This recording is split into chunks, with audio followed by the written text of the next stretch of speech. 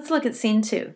So this is after young Goodman Brown has left his wife, Faith, explained to her that he just has to go do this. Presumably, he's just really curious about what's out there in the woods. He already knows that some kind of event might be happening, and he wants to go see it.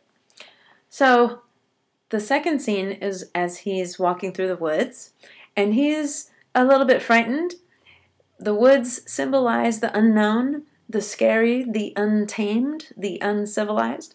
So he's out there in the wilds. He thinks maybe there's evil lurking everywhere. He projects his own fear and his own worry about evil onto the trees, onto the wind. Everything is scary. And he says at one point, "What if the devil himself should be at my very elbow?" And sure enough, right at that moment, he meets a person. He passed a crook in the road, and looking forward again, beheld the figure of a man, in grave and decent attire, seated at the foot of an old tree. So that gives a sense that this man is comfortable here. He's sitting down. He was kind of expecting Goodman Brown. And this man looks normal. He's garbed, that means dressed, in regular clothing. He doesn't have a pitchfork or horns or anything like that. He just looks like a normal person, but he seems to be waiting for Goodman Brown. In fact, he says, "You are late, Goodman Brown. Faith kept me back a while," says young Goodman Brown. Now, Faith, his wife, kept him back, meaning the goodbye scene made him late, but Faith kept him back as well, his religious faith, because this whole journey is a journey into the darkness, into evil. And his faith kept him back a while. He almost reconsidered, but he went. So the encounter with this man, we get a sense that he resembles young Goodman Brown. It says, bearing a considerable resemblance to him, though perhaps more in expression than in features. So why would they have this man look like Goodman Brown, or why would Hawthorne make that comparison? I think he wants to say that these two are not so very different. And in fact, that humans in general may look at the devil and recognize themselves in evil, or that evil can take the shape of any of us or work through anyone. Young Goodman Brown resembles the devil this time. So let's look at this traveler more carefully. He resembles Goodman Brown, and also he had an undescribable air of one who knew the world. Well, now this is different from young Goodman Brown because young Goodman Brown is naive and inexperienced, whereas this man has an air. That means he carries himself and speaks as if he knows the world, as if he's well acquainted with the world. This gives him an edge, an advantage over the young Goodman Brown. He appears as an authority, whereas young Goodman Brown is such a newbie. What else about this man? He knows the world, he looks like Brown, and he carries a staff, which bore the likeness of a great black snake, so curiously wrought that it might almost be seen to twist and wriggle itself like a living serpent. Well, that is unusual. This man is carrying a staff, kind of like Gandalf from Lord of the Rings, but it is shaped in such a way that it looks like it's writhing or moving.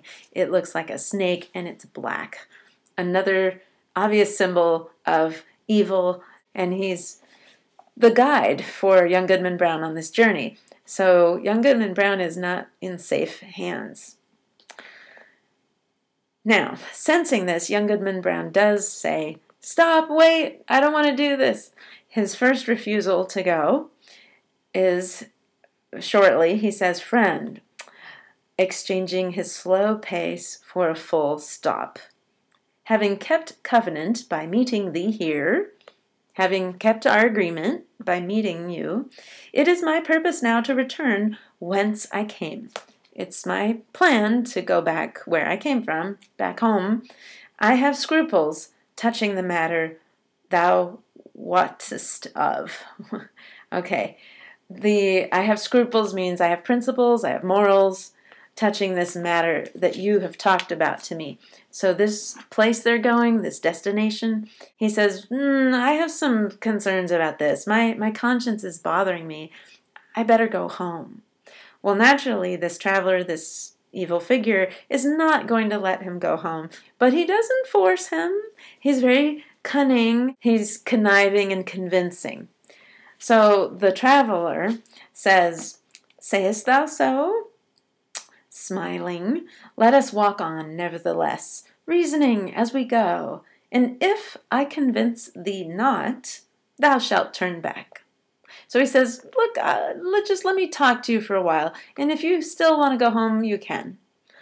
We are but a little way in the forest yet," right? We just started. We're only a little ways in the forest. But young Goodman Brown says, "Too far, too far. I've already gone too far." He knows this is such a bad idea. But he does unconsciously resume his walk. So he just keeps walking. He's not strong enough to just turn around and leave. Now, one of the reasons he feels bad and his conscience is bothering him, he says, "My father never went into the woods on such an errand, nor his father before him. We have been a race of honest men and good Christians since the days of the martyrs."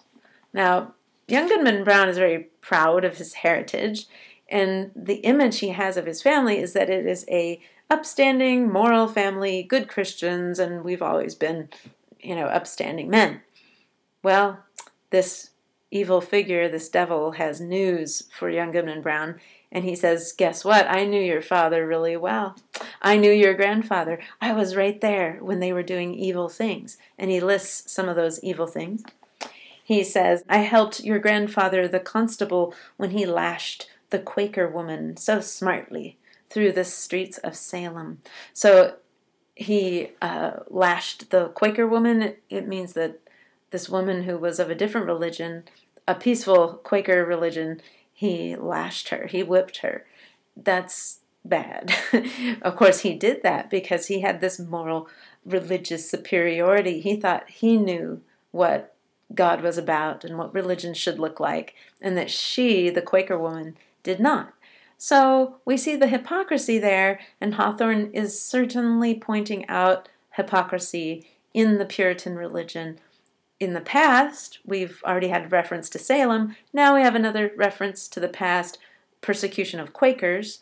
And young Goodman Brown himself, then, is someone who thinks he's good, but is he really? These men thought they were good, but they were not. In fact, they were in league with the devil. The devil knew them. They were friends.